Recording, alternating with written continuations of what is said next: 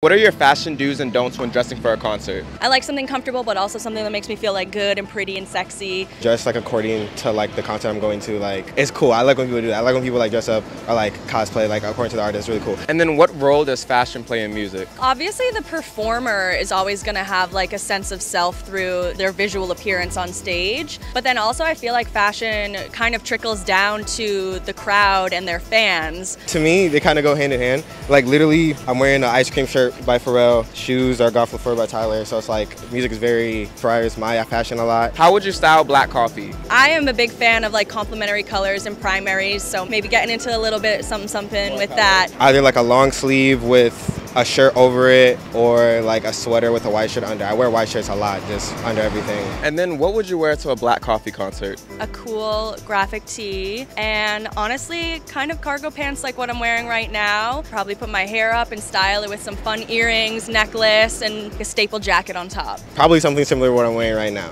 Well, lucky for you, you'll be able to wear that outfit at MSG on October 7th to see Black Coffee. Oh my gosh, so much fun! Thank you, that's really cool. I've never been to Madison Square Garden, so that's gonna be my first time, and I love Black Coffee. Enjoy the show. Thank you so much, I'm gonna be dancing. Black Coffee is performing at MSG on October 7th, making him the first electronic artist from South Africa to headline the historic venue. Make sure to grab your tickets before they sell out today.